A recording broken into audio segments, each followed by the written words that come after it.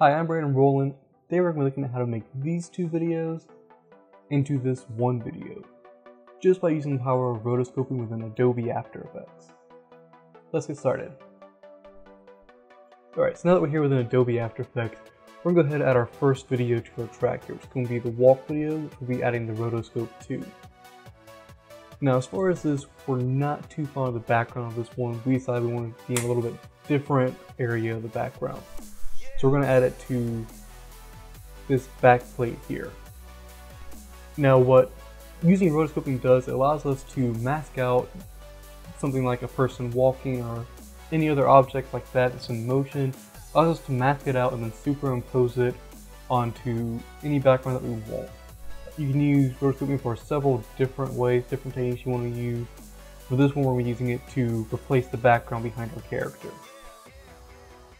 To go ahead and start rotoscoping After Effects, first thing we have to do is open up our walk layer here. And just so I don't get confused with my main portion here, I'm going to go ahead and name it Walk 2.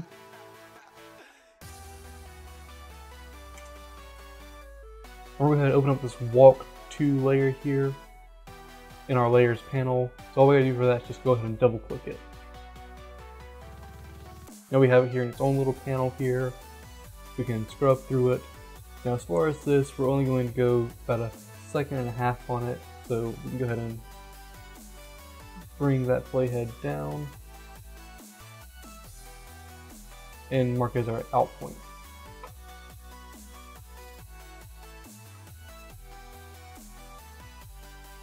To start rotoscoping on this, we'll go right up here to this little figure up here. This thing here, you have two different things. You have the Roto Brush tool and the Refine Edge tool.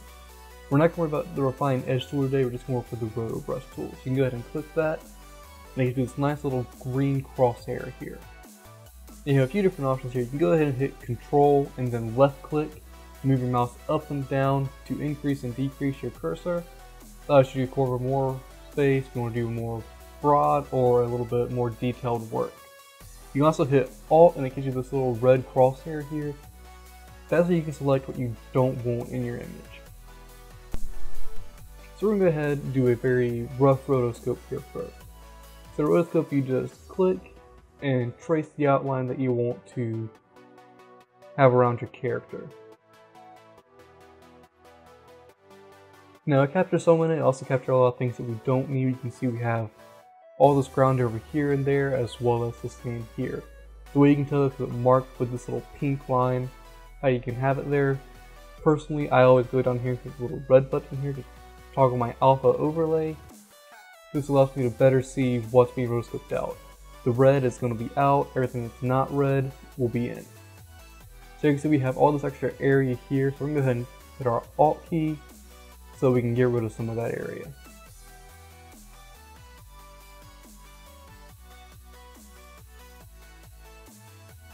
Now the way that I personally rotoscope is I'll go through and I'll do a very rough mask first, and then I'll go through and then I'll do all my detail work after I finish my rough rotoscope.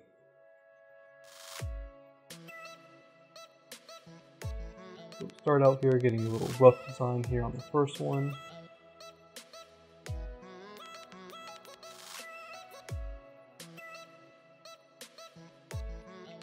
Redo that one.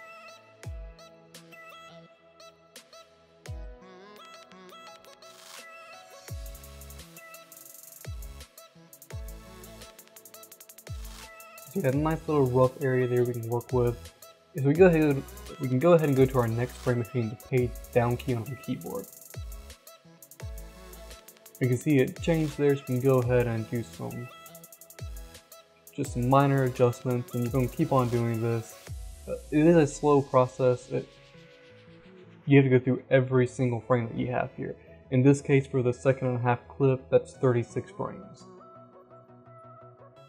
Now with rotoscoping in After Effects, the built-in rotoscope tool is definitely a lot better than it used to be, but it's still not the best that you're going to get. You're not going to get the best rotoscope out of it. There are programs such as Mocha that you can use when you get more advanced, but as far as just starting out, I recommend just staying with the one inside After Effects. It's going to work out the best for you. Now for this, like I said, you go through each individual frame. It takes a lot of time to do that. not much changing. It's the basic gist that you have here of it all. So instead of making you sit through that whole process, I'm going to go ahead and jump over to my full composite layer and show you what it looks like when it's finished up. Alright, so this is my full roto that I've done. It's a very, very rough roto. I've done a little bit of refining work to it, but we're going to keep it more rough for this scene here because we have a darker scene that we're working with, so we can kind of hide some of those blemishes in it. We're going to go ahead and go to our full composition here, and you can see this here's our roto layer here. It has the background has been removed from it from our rotoscoping. So we can go ahead and bring that background back up again now. Now we can see that the size looks okay in this. It's had a little bit of resizing done to it already, but the size looks decent for it. It looks realistic.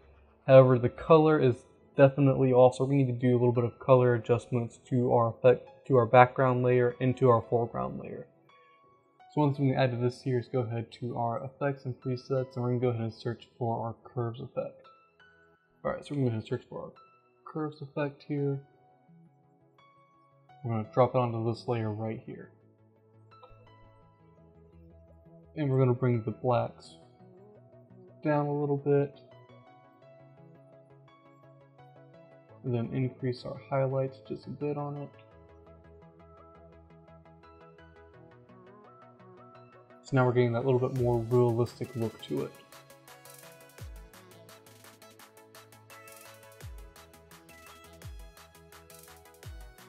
You can see that having that darker image there, that darker background, it's even taking out some of our previous issues that we have with the background being seen for it.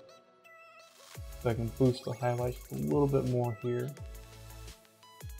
And that looks good to me, so we're going to go ahead and keep that there. So now we have it superimposed so that we have what was originally a full video, now superimposed on this new background here. And that there is pretty much the basics of rotoscoping. See you next time.